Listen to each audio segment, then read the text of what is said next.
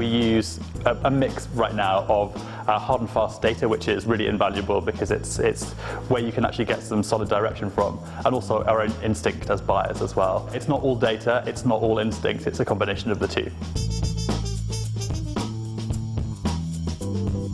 I find most important on a day-to-day basis it's just the dashboard, having a at a glance summary of how everything's doing, how sales are going. It's kind of the first thing I check every single day because it's important to have a handle on all of that. We look at what's historically been popular for us or successful for us in terms of categories. So whether that's leather goods or a particular style of jewellery or shoes. If we look at subsection of their collection or any particular trend that's really driving demand where we need to focus our buys again in the future, we can break it down by kind of broad category and also look at previous sales to look at very, very specific subcategories to understand what's popular and where we could potentially look for more designers who specialise in one particular field.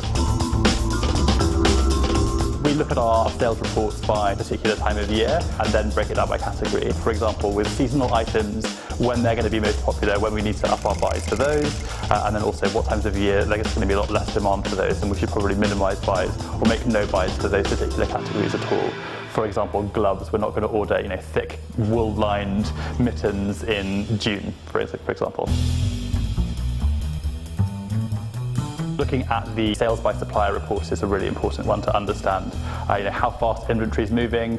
If it's not at all, then obviously we need to figure out whether it's an issue with the inventory itself or our merchandising. We can see what the best-selling items were in particular to understand if there's any particular subsection of their collection or any particular trend that's really driving demand where we need to focus our buys again in the future to make sure that we have inventory to meet that demand and also minimise our buys where we have inventory that's just not selling.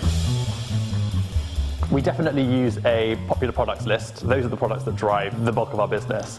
We have a really good handle on which brands and which particular designers are doing best for us. When we put together our buying plan for any given season, we'll know which categories have been most popular, driven by that list of bestsellers. We do it by supplier and by individual product to make sure that we are always fully stocked and that there's never any risk of us running out. So we might have several hundred or even thousand SKUs at any one time.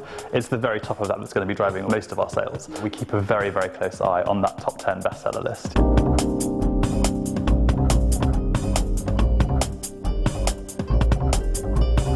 We offer a really kind of curated selection of designers that fit a particular style, and using the data that we have, I think we've done a pretty good job of buying. So thankfully we don't sit on too much inventory that doesn't move. If we do have any inventory left at the end of a season for really seasonal items, for example at the end of winter with scarves and gloves and toques, then we'll offer markdowns on those. We do look at our inventory that hasn't moved at all. We'll analyse how we've merchandised it, and if it's just an issue with merchandising, we'll move it around, create new displays, always making sure that it feels fresh. And if we really have exhaustively tried merchandising, that's good information for us. It's a supplier that we'll probably not continue working with, and also that drives our decisions around markdowns as well, what we're going to offer markdowns on and to what extent we want to mark things down as well.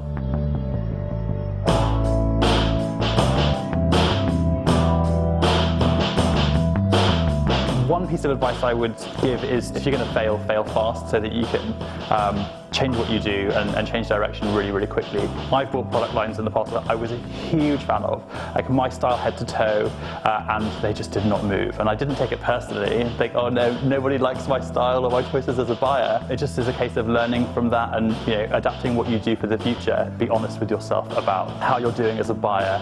If things aren't working, you can just change them. It's not the end of the world, but you do need to realise that things might need to change.